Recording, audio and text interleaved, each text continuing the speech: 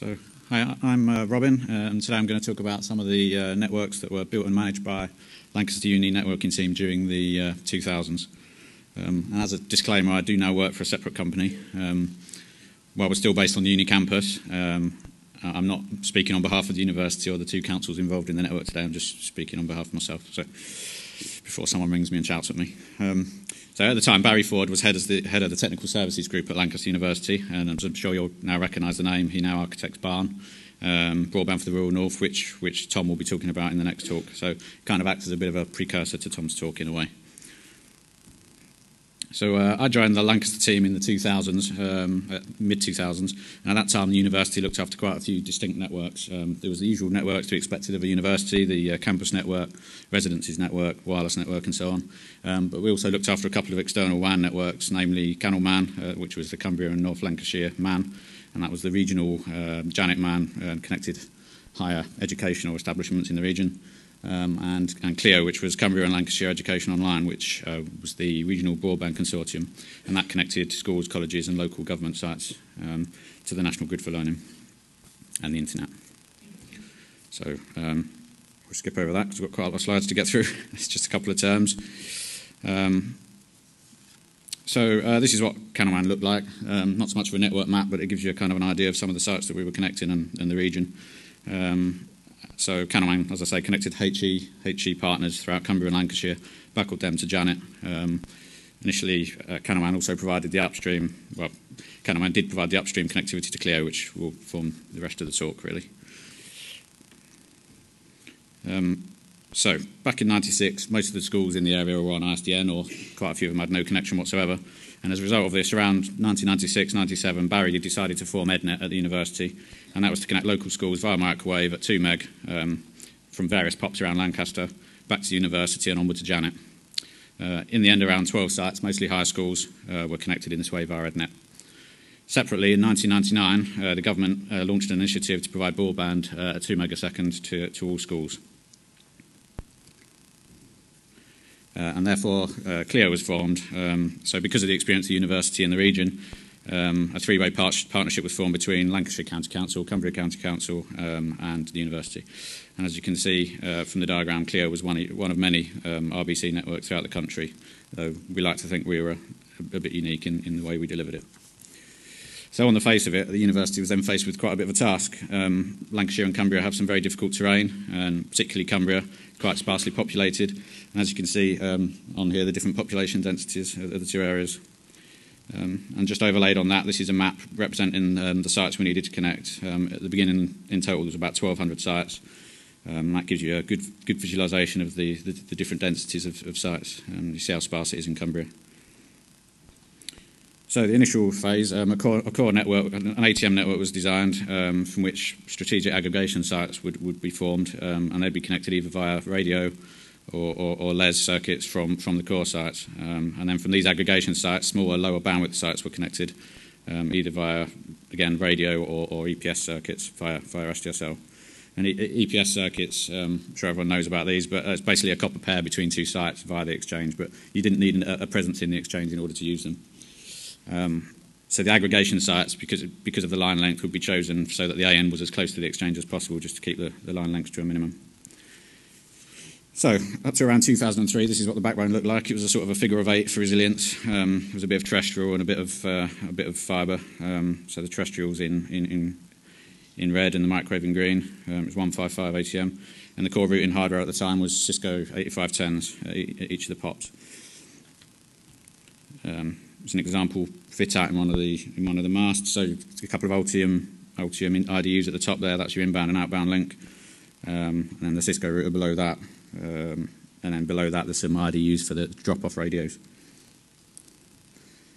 And that was what one of the drop-off radios looked like at the time. So that's 2.4 gig radio. It was an Aries, wavelength Aries, and that had about a 15-kilometre range with the right antenna on it. In 2003, so there was some trans-regional fibre procured, and that ran from Carlisle down to Warrington. And this provided the university itself with a link to Super Janet 4 down in Warrington, as well as providing CLEO with a new trunk fibre that could be added to the existing backbone. So that augmented the core somewhat, and that's how it looked once that fibre was brought into place. So fast forward to 2005, and the core routers were getting a bit long in the tooth at that point, having a few problems, so procurement took place for a new set of core routers, and that was at the time run by Juniper. We bought 33 new routers, M320s and M7Is. And at the time, the addition of this kit allowed us to simplify the network configuration quite a lot, because for the first time we had layer 2 and layer 3 VPNs, and being a network where you've got different server farms in Cumbria and Lancashire, you had libraries on it, you had public sector sites on it. This for the first time we could properly, without using horrible PBRs and things, we could separate traffic out nicely. Around the same time, we also swapped out all of our 2.4 gig drop-off radios for 5.8 gig radios. They were higher power and bandwidth, so you could get up to about 30 kilometres with those without a problem if there's no interference. Unfortunately, there's still only four non-overlapping channels, so if there's other operators around, you might have to do a bit of talking between you to choose which channels you're using. So just a few pictures again. The left-hand side there, that's one of the sector antennas with a 5.8 gig radio. These are our variants. The middle there, that's the form factor, the diamond shape of the point-to-point units and the subscriber units. Obviously, there's some Junipers on the right there. So fast forwarding again, 2004, brought along LLU and access to the telephone exchanges, so we immediately saw the benefit in that. And a large number of sites that we were connecting at the time were in reach of that exchange footprint. So 125 exchanges were unbundled. We started using MPF circuits, which are, again, sure a lot of you know, is a copper pair from the exchange to a site. And over that we ran SDSL at 2 meg a line, and ADSL 2 and 2 plus for the longer lines. Initially, the exchanges were kind of just treated as edge sites off of the existing core, but eventually the exchanges started to take place of the existing core and aggregator sites, and the feed direction kind of reversed. And just to note, although MPFs are often hated these days, they were an awful lot better at the time than the EPS circuits they replaced, because you had more of a leg to stand on when something went wrong. So if you phoned up and said an EPS, as long as an EPS circuit could pass voice, the BT engineer was happy, whereas with MPF you've at least got a bit of a tin spec to stand up to. So there's just a couple of pictures showing the exchange kit. So there's a ADSL DSLAM there on the left. They were Lucent Stingers. It's actually a bit of a newer picture because it's got some of the newer EFM kit at the top there. Just some exchange patching on the right. So yeah, the final iteration of the network, at least that we were involved in, was CLEO2. That was a refresh of practically everything. New MX480s went in a fewer number of core locations than the first iteration, so we had about 6 major core locations. And the exchange chains then formed a bit of a metro edge network, so it's more modern network design really. A new fibre route was also procured via Geo from Manchester down to Carlisle, and that's allowed us to drop out wavelengths along the way. We had some Raman amplifiers on the longer legs. And yeah, that's just made me think of something. Once we were doing a splice on that Raman amplified link, and we forgot to actually switch the Raman amplifier off. Now it's supposed to trip out when the link's cut, but it didn't for some reason. So we're there cleaning the fibre with RPA spirit, as you do when you're doing splicing, and the amplifier was still on, so we got a nice flame shoot out the end of the fibre, which was always interesting. We soon realised what was going on. So this is a bit of a transitional map with some of the new links in place, the CLEO2 links. And just as a note on there, the standard links for the sites in CLEO2 was 100 meg for the secondary schools and 10 meg for primary schools, so there were some with different bandwidths. This is a bit of a diagram with a bit more detail on it. It's a bit of a low-res copy to kind of fit it on. And also because it's a much closer representation of the current network, so I had to kind of blur it out a bit. But so the larger red squares on there are where the MX480s are, and then you've got obviously the dual-connected exchange rings coming off that. And a few dark fibre sites and masts as well still for the fill-in. So 2008 we got some new SDSL equipment for higher line rates.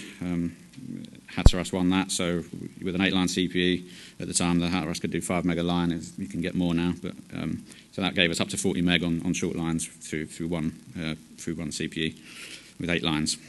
And until GEA came along for FTTC, these would become the workhorse of the LLU network, and that connected most of the 10 meg sites where the line lengths were under about 3 kilometres. Again, just some pictures of the Hatteras kit there. So each one UD-SLAM on the left there would do 40 lines. Additional D-SLAMs could be stacked in. We tended to load balance the lines across the units so that, for resilience and so that we could do maintenance on individual units without losing a site. We also put some new DC equipment in, which just gives us better runtime in the core sites. I'll skip over that. And a final microwave radio refresh. This was the third one.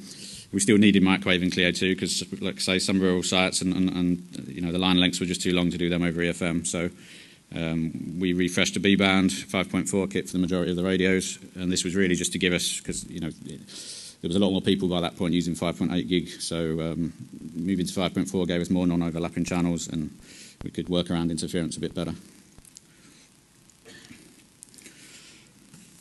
So that's just an overview of the network. So as many rural broadband projects will know, good backhaul is often the hardest part to source. So CLEO provided backhaul to quite a lot of existing points of presence all over CLEO land in Cumbria and Lancashire, and quite a lot of rural broadband projects. In some cases, the university also got involved with the last mile delivery in the rural areas, such as Ray, where the university conducted projects into mesh technology. There's not really time to cover that today, but there's some links to slides on there, and Nick's here today from Lancaster Uni as well, down here. So have a chat with Nick if you're interested in the research side of things. So I just wanted to finish off a few anecdotes and some pictures, really.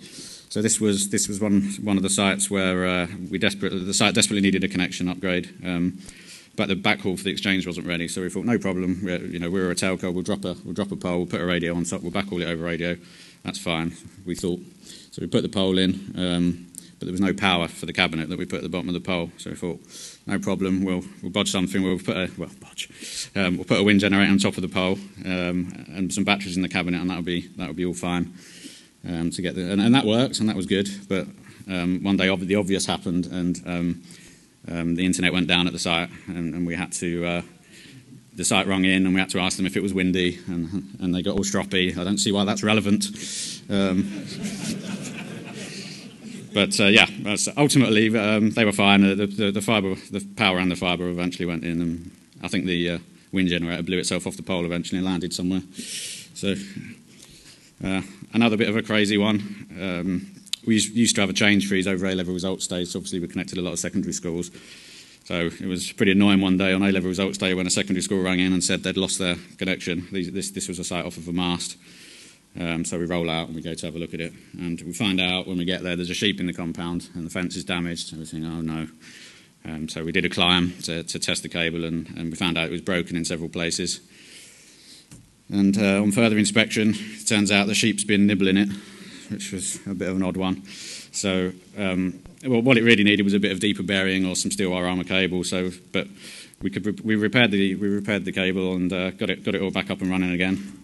But again, obviously, we had to call the site and explain to them what had happened, and that got translated as the sheep ate our A-levels and ended up in the papers and all sorts. But I think they were eventually happy.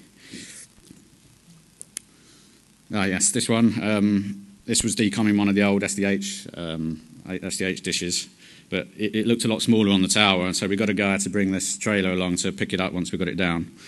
You can see it was a bit of a windy day there because the rope's going around in a big bow, so that was the first problem. But yeah, so we got a guy to turn up with a trailer, and when we got the dish down, we realised the trailer looked a bit silly, but it was strapped down. We managed to get it away from the site, so it all ended okay. And this one, there's not so much of a funny story about this one, but it's basically we were just trying to get a fibre across Carlisle city centre, and the only way to really do it was to go across a bridge, but there was nowhere where we could really run the fibre over the top of the bridge without it being really accessible to people, so we got to hang off the bridge on ropes, which was fun, and do a bit of rope access. Yeah, some interesting pops. So one of the interesting pops up in Cumbria was Great Dunfer radar station, which is there. So we use that to get from Penrith. I don't know if I've got a laser thingy here. Penrith there, and shaking all over the place. Penrith there, and Alston's there. So we used Great Dunfer radar station as a bit of a relay. So we could put radios on the gantry around the middle bit here in order to relay in and out. So yeah, that was quite an interesting site. It's right on top of the Pennines. You can just about see it on the top of that first picture there, up on top of this hill. We also had a pop on Winter Hill, which is where the major Northwest one of the major Northwest TV transmitting stations is, and that serves well over 6 million people. We weren't actually on the main guide tower. We were on one of these smaller towers down on the left-hand side there. That's where that one is. So I just thought I'd finish with some lessons learned. So yeah, use DC power when possible. This is mainly for remote sites, but initially we did try to do things with AC, and sometimes there's a good reason not to, but we found once we had things on DC, you know, when you get a text on a Friday night just before you go home or over the weekend, and you can think, well, you know, I've got a day or two to deal with this, or the power might come back, rather than thinking, oh, I've got to be there in 2 or 3 hours. It's great. Unfortunately, like I say, vendors know you're a telco, so the prices for DC kit tends to be higher. I'm probably talking to the converted here anyway. Always clean and scope fibre patches. Get them clean before you put them in. That causes no end of problems, especially with, you know, DWDM links and amplified links. And you've really got to drum that into the field teams. And it can be a problem as well where you're running into DCs and you're relying on others to patch things through ODS for you. You really need to, especially again with longer links, you need to make sure that they're doing the cleaning for you. Don't underestimate the supporting systems requirements. So, you know, with LLU and GEA, you've got an awful lot of things to track. And the systems always end up taking longer to write than you expected them to. And as much as management want to use spreadsheets, it only works for so long.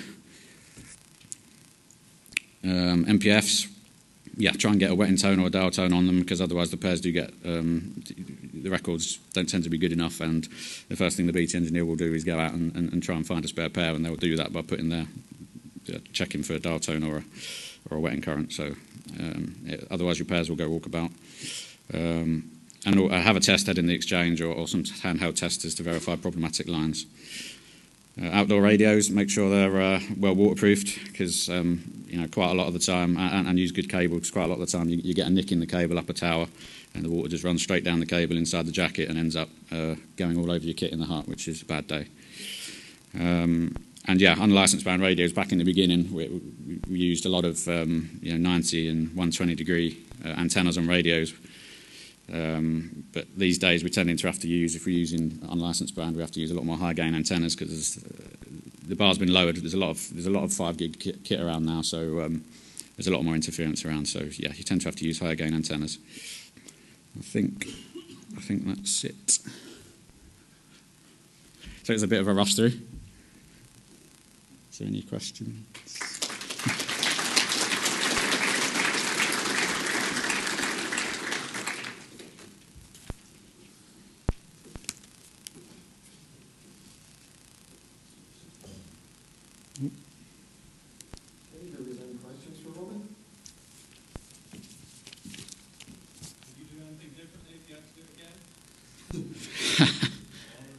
Loads of things. It was, to be honest, it was quite an interesting network to learn on, because similar to what the previous talk was talking about, not so much nowadays actually, but in the earlier days, working on an educational network, you did get a little bit more leniency to make mistakes, and we did make mistakes. You know, these days, like you say, everyone expects the SLA, but so I think learning on an educational network, I thought, was quite good at the time, and allowed a lot of the guys to work with the research department as well, and, you know, testing things like V6 and multicast, which on a production network you wouldn't be able to do. So yeah. Okay, thank you. Okay.